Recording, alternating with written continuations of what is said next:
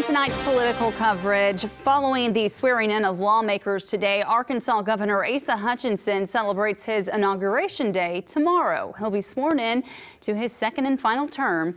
Hutchinson will give a State of the State in the Arkansas House, then his inaugural address on the Capitol steps. Hutchinson says the State of the State is better than 4 years ago when he first took office, noting lower taxes and computer science initiatives. But the governor still has one main challenge to tackle: workforce education. It doesn't take legislation. It takes changing a culture. It takes more investment, recognizing that our young people need to be prepared for college. They need to be prepared, many of them, for the workforce. Hutchinson says when he became governor, 54 schools didn't have access to a career training center. That number is down to 17, and he hopes to get it to 0 within the next year.